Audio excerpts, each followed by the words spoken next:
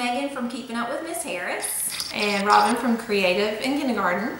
And today we're going to show y'all how we design and print our own stickers for our planners. I personally have a Filofax planner, and Robin, I have an Erin Condren Life Planner. So we have two different kind of planners, but the stickers work on both kinds. So we're going to kind of show you what we have found that we like and what works for us. I've purchased the Avery 15-65 labels off of Amazon. I've also used the same ones. I've actually heard that it's really good to use the clear ones also, so you don't have to cut so precise, but I also have the white ones. They're also available at Walmart if you can check out the label section. We have seen them there a few times before. We both like to use PowerPoint when we're designing our stickers, simply because that's the program that we're most used to. Here I'm zooming in on the stickers that I've been working on and designing, and here's a picture of Robin's as well.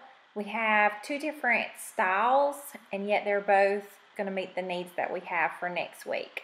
When I'm designing my stickers, I go to my clip art, and then I can simply just drag and drop onto a new screen, and then from there resize as I need to make it larger or smaller to fit in my planner. Now I'm going to switch it over and let Robin talk to you about her stickers. Okay, on my labels, I started off by getting my pictures off of Pinterest, and my birthday is next week, so I just typed in birthday prints, and I found these two, and this is just another one that I already had saved.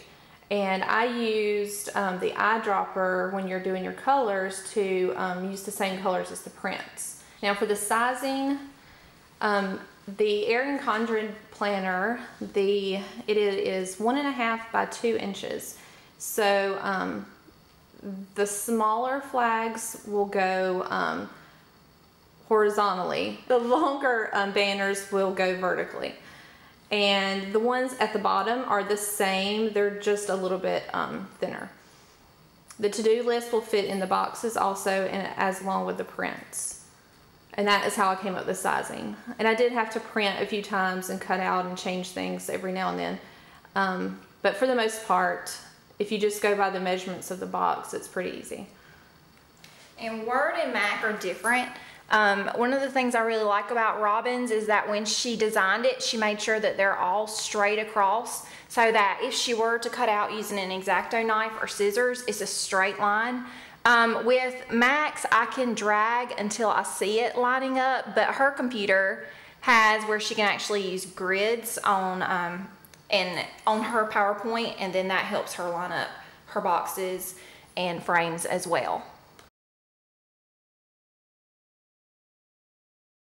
Okay, with my printer, I have an HP LaserJet printer, and it is color. I have to feed my paper with the white side, or the side that you want printed, feeding up. Okay, then we're just going to go File, Print,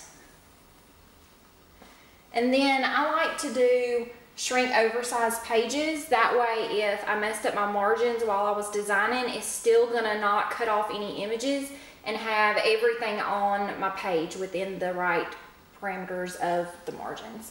I'm also going to select current page because I had where I designed that one little snippet of clip art on that second page. So if you're wanting to print one page at a time, make sure that you click that option as well.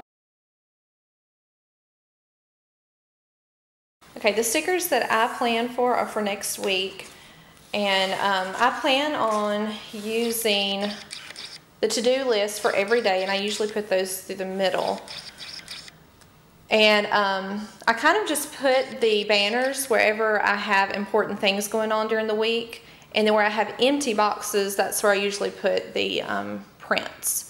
My stickers are more focused on everyday things that I'm having to keep up with as far as washing clothes and, Lord forbid, fold clothes. We have laundry baskets like mountains high that need to be worked through next week after our camping trip last week.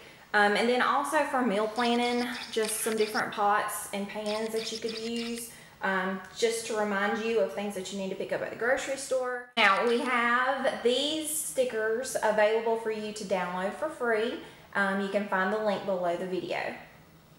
Okay, for this Plan With Me Sunday, we are actually going to have a giveaway, and we're going to have two $50 Michaels gift cards and 2 planners that we're going to give away. So make sure that you check back on July the 5th, this Sunday, and check out all of the great planner ideas that we're going to have in our link up. Thanks so much for watching.